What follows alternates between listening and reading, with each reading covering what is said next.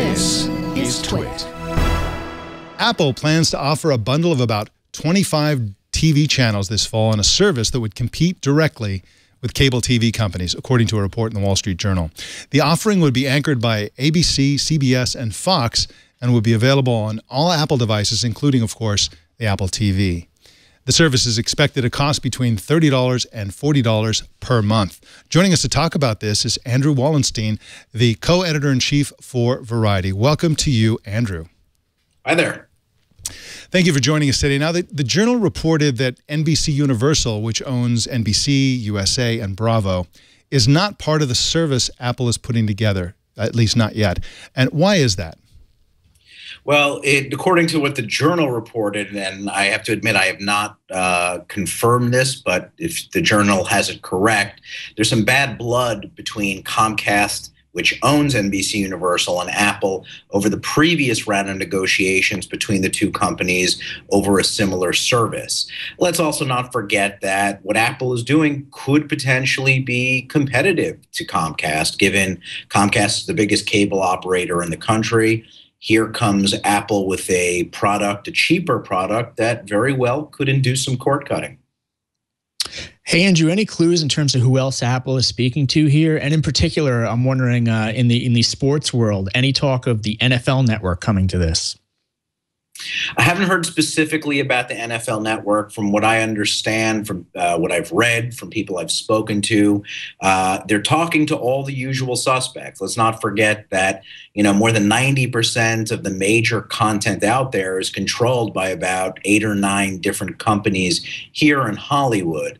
And, what'll be interesting to see is if Apple is going to launch with something like 25 channels, who makes the cut and who doesn't. Sports would have to be something that Apple is heavily considering. If you'll notice, really the only competing product that's already out there, which is Dish's Sling TV, has ESPN.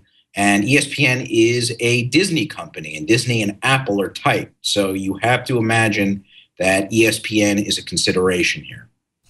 Now, Andrew, I get nervous when Apple fails to get along with the likes of Comcast, because they're probably going to buy, Time Warner, and then what's going to happen is that they're going to have a huge market share for providing internet connectivity. Is there a risk that they would somehow be able to block Apple programming, given that they consider it competitive? I don't think so. When you think about the sensitivity going around net neutrality and the Title II issue, it would be an act of insanity for a company like Comcast to actively block another company trying to come in over the top. I mean, it's basically a regulatory worst case scenario.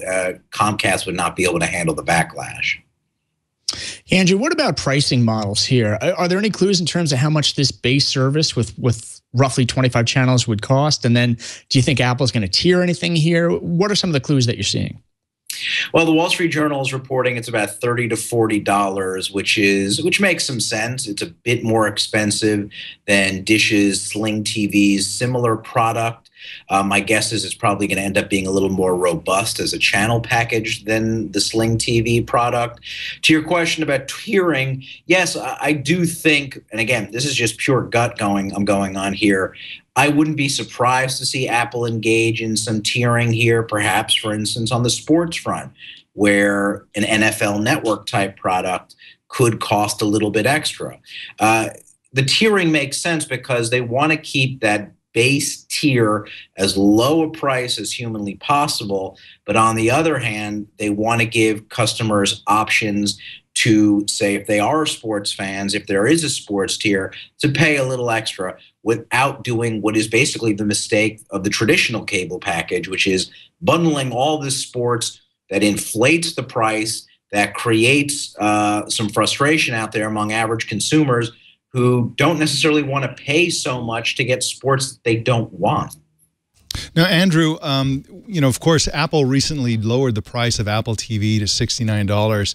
And I think the conventional wisdom is that they're feeling a little bit of competitive pressure by lower cost options and even, superior options out there to Apple TV. Do you have a sense of whether that conventional wisdom is in fact accurate? Why did they lower the price of Apple TV? I do believe that conventional wisdom is accurate. I think Apple lowered the price in response to the success of Google Chromecast, which is still cheaper than the lowered price of the new Apple TV.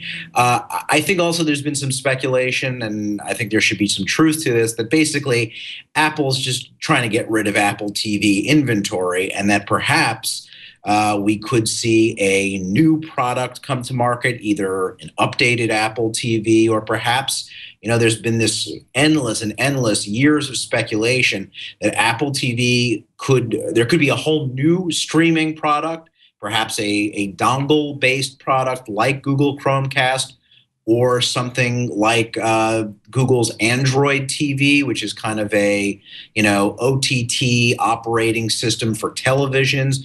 Who's to say that Apple could even come to the market with this long-awaited television product that has been endlessly speculated about? So either way you look at it, there's good reason for Apple to lower some price on Apple TV.